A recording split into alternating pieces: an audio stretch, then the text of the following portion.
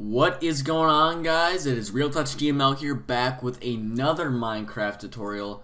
The response in this series is great so far, so of course I'm going to keep delivering and bringing you tutorials all the time, I guess. Alright, so today we're going to be doing something pretty exciting. We're actually going to start infinite terrain and a rendering system. Okay, so what do I mean by this? Basically, infinite terrain and a rendering system. So, alright, let's just go ahead and start that now, I guess. Let me go and run the game here. And as you can see, we have a nice little guy here. I actually, in the last story, I forgot to start the walking animation, so we'll do that again today. But as you can see, there's just this one little chunk here. And this is by all means not an infinite terrain, okay? So that's, yeah, let's go ahead and start that up. Alright. So first off, what we're going to do is we're going to go into the generate script here, and we're going to just change a few things. So first off, what we're going to change is this for loop here. We're actually going to create a new variable system, var starting room, and this is going to equal argument 0. And we're going to say var ending room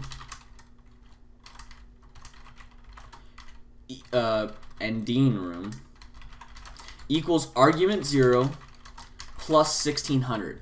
So basically each chunk that we are creating is going to be 1600 pixels long. So in here we're going to put the starting room at the XX and the ending room at the XX less than.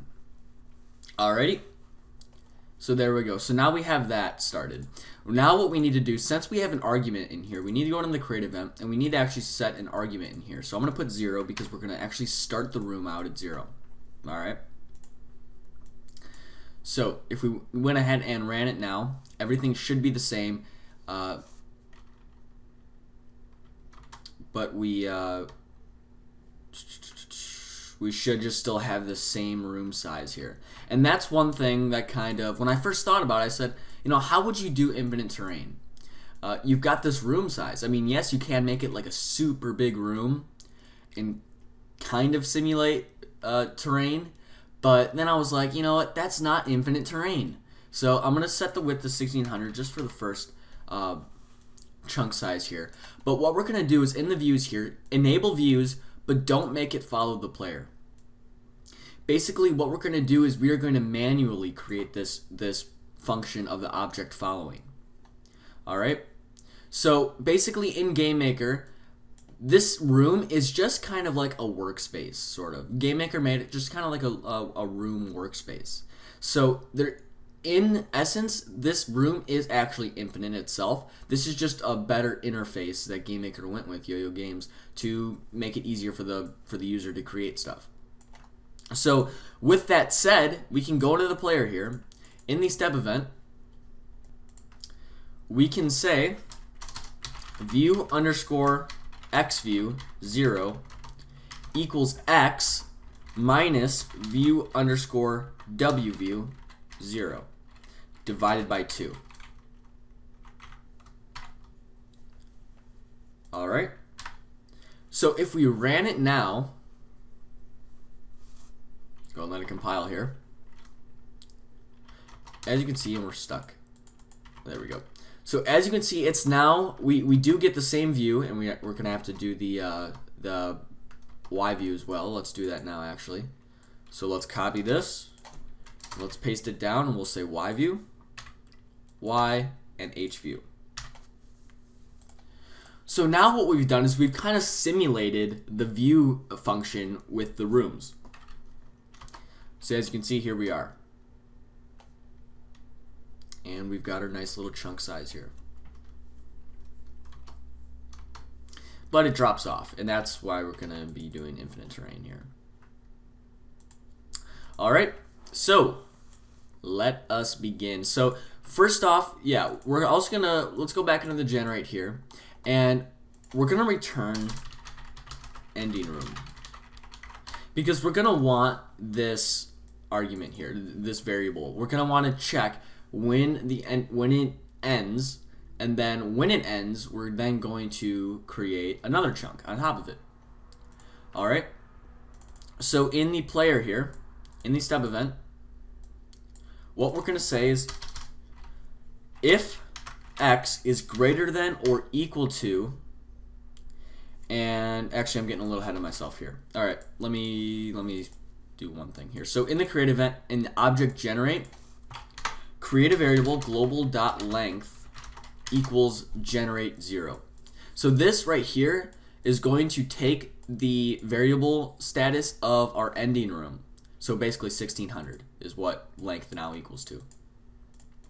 So in our object player here, we can say if x is greater than equal to global.length divided by 2, because we're going to create the next chunk when it is halfway, when the player's halfway through one chunk, it's going to create the next chunk. And can create, which is a variable we're going to create.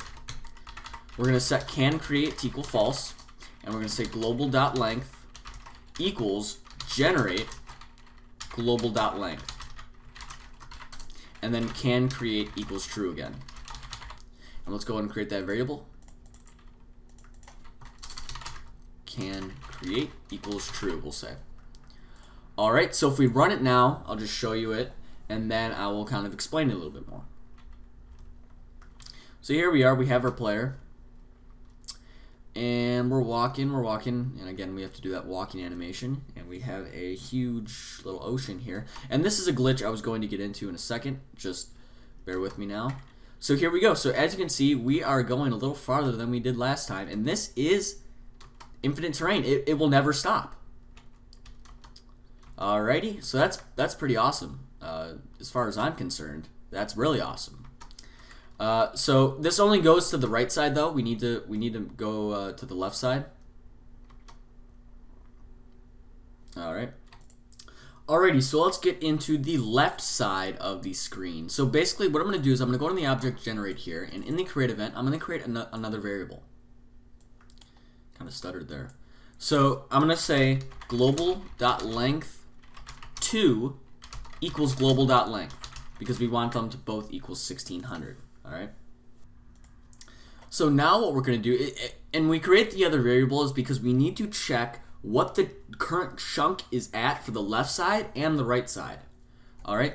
So if we go into the object player here, and we go into the step event, and with this we say if facing equals 1, then we're going to do this code. So copy that. Do that.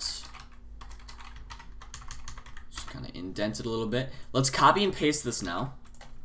Else, boom, -1, because that's for facing left. And instead of all this length, we're going to just say length 2 minus 3200, because we do generate from left to right, so we need to start it generating from far to the left. So since we already equal length 2 to 1600, first off, we're going to say minus 1600, which would put it to the origin of 0. And then if we do another minus 1600, that would put it to the left. So we're generating a chunk to the left of us. Alright. So if we run it, oh, and actually, you know what? I forgot to do something. Stop that. You also need to say is less than equal to, not greater than equal to. Alright. So now let's run it. And we don't have the player starting in the middle, so you're actually going to see it warp. If I hit left, you can see it generate right there. But if we keep going right, as you can, it will generate to the right as well. If we go over here, we've got like this little river type thing. And again, this is an issue I will go across in the next tutorial with the water. And we're going to start the rendering in the next tutorial as well. So I kind of wanted to get the infinite terrain going. And then now that we've got the infinite terrain going, we can start biomes, we can start the render methods, we can do all of the fun stuff. Alright. So here we go. And let me do the walking animation real quick. And there is a little bit of lag here, and that will stop when we put in the rendering method.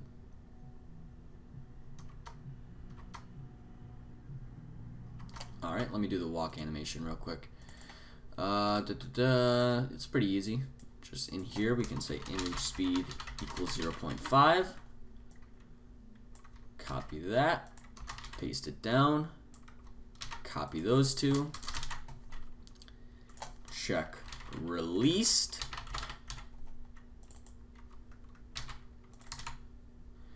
And get rid of this. Get rid of this. 0. Alrighty, so now we have a walking animation. So that's my tutorial for today. Go and like, go and subscribe. Let's try for 70 likes this time. I hope we can do it. And yeah, there we go. We got like a little guy that walks now. That looks a little bit better. Anyways, alright, so I will see you guys next time.